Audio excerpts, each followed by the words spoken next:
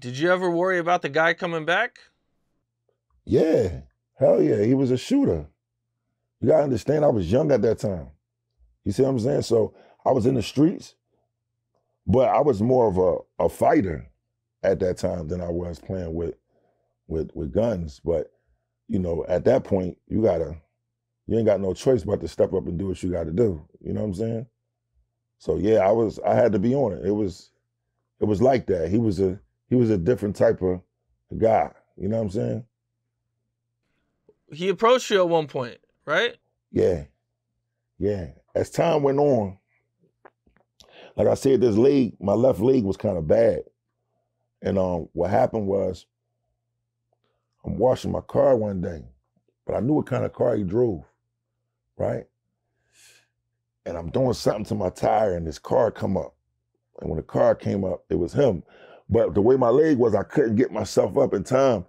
And my gun was inside the house. But my window was right there. My cousin was staying with me at the time. And I'm like, damn, he got me. As soon as I seen the car, he like hopped out and he like, yo, I just want to holler at you. So I'm like, damn, he already hit me once. You know what I'm saying? Then his little nigga got hit in the process of the shootout. So now I'm looking and I'm like, this shit ain't gonna go right. You know what I'm saying? And he gonna tag me. And I can't run because my leg's still up. But he like, no, this shit was all wrong. It was a miscommunication. You know what I'm saying? On their end. And it just got kind of, we kind of squashed it, which was kind of like the best thing to do at that time.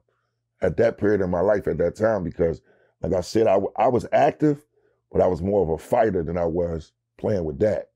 You know what I'm saying? And he was polished at that time. Like that's what he do. And he was older than me. So it was a different thing then. Okay. And I believe at one point, you moved out of your house early? Yeah, I moved out of my house. I left home when I was 15. Never went back. How come you moved out so early? Because at the time, right, my little sister, dad was there. We ain't really get along like that. Like, we cool now, though, but we didn't really get along like that. You know, it's like going through that, you ain't my dad shit, and you know what I mean? So I was sticking my chest out. So it's like, man, I'm out of here. You know what I'm saying? And I was just on my own. Like, that's what I wanted to do. You know what I mean? I wanted to get money. You know what I mean? I was hanging around older people that was hustling. I wanted to get money. So I started living with my man who was older than me. You know what I'm saying? And I started getting to it. And what was that like for you being out at such a young age? You're kind of on your own at that point. I would say the first maybe couple months was rough. Shit, I was damn near homeless at first, like nowhere to go. Like my family wasn't like I ain't had a family where we had all these houses and like I didn't have that. Like my family was small, you know what I'm saying? So for me, it's like I might stay over my man's house this night. I might stay over my other man's house this night. We used to play ball back in the day, so I play ball all day and won't nobody know I might sleep on the bench that night. Come back, they think I'm coming back to play ball, but I never left. You know what I'm saying? And then I go to my grandma's house and wash up. You know what I mean? Put something on, then come back out. So my whole day would be cool, but I'd be like, in my mind while we playing ball when it's getting dark, like, where I'm gonna stay at the night.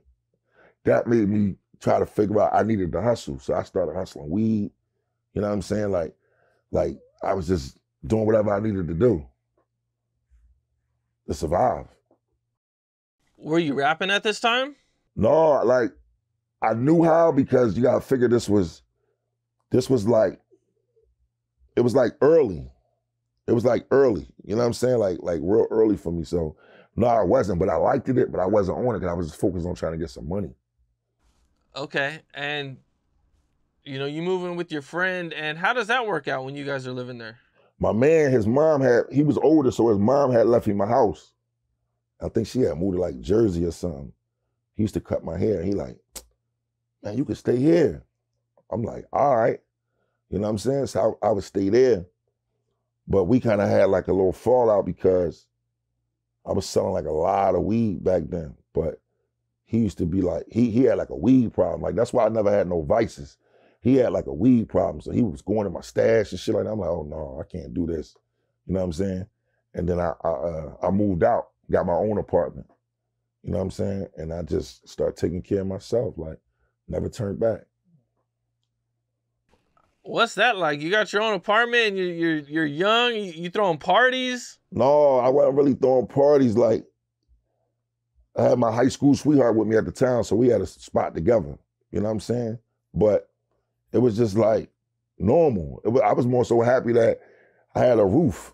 You know what I'm saying? That I could just sleep at night.